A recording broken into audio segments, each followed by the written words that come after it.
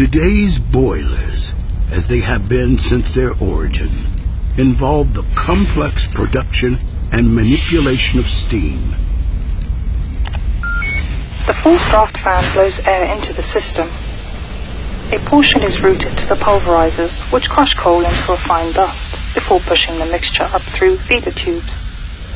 The other portion passes through an air preheater, which transfers heat from the exhaust gases to the incoming air, raising the air temperature, reducing moisture, and producing a cleaner burn.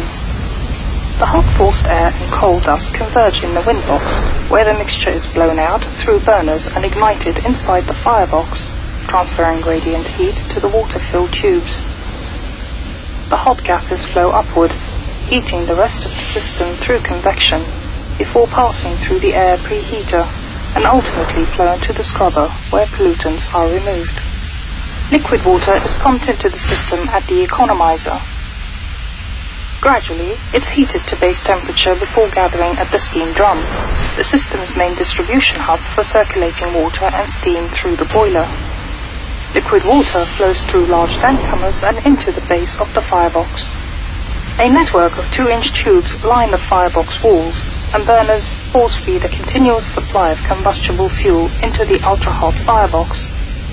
Eventually, the insides of the firebox burn so hot that its surrounding steel walls would melt if not for the tube-lined walls of liquid water.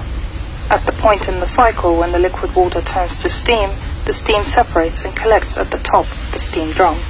Because this saturated steam still contains small amounts of liquid water that would cause corrosive damage to the turbine, the saturated steam is routed back into the firebox and through superheats to burn off all but the smallest traces of liquid water.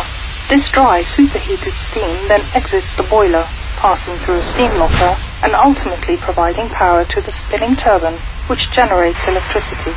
Finally, exhaust steam, now at a lower temperature and pressure, is sent back to the boiler through a dedicated reheat stage. This reusable steam is brought back up to operating temperature before returning to the turbine, providing additional power through a secondary stage.